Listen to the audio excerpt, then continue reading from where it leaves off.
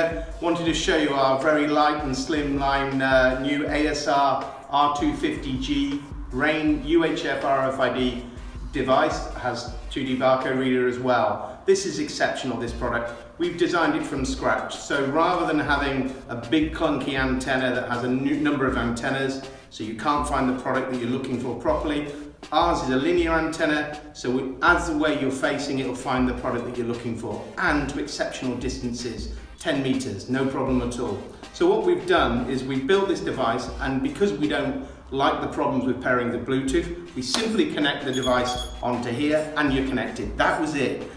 So if I go into the application and show you our little demo application here, as you can see we're already paired, so I now choose the inventory option. We've got 30 tags here, so I'm going to show you how quickly it is to read those tags, and there we go, all the tags are read. Obviously it's reading the tags a number of times again and again, but that was so quick to do. And pairing and unpairing is so simple, it's as easy as that. That's one thing, reading very quickly and accurately.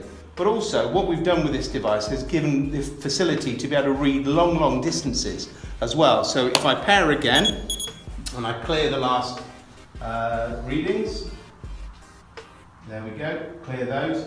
You can now start to see that I've already read the 30 tags again, but I'm actually further away. So this time, as you can see, I'm now coming further and further away, probably some 10 meters now, and it's still reading beautifully.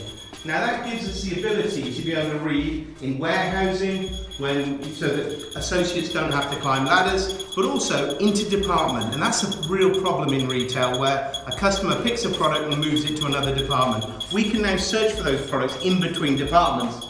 Can't go much further really, but you can see it's still reading from this sort of distance. Quite an incredible development in RFID reading. Thank you very much for your time.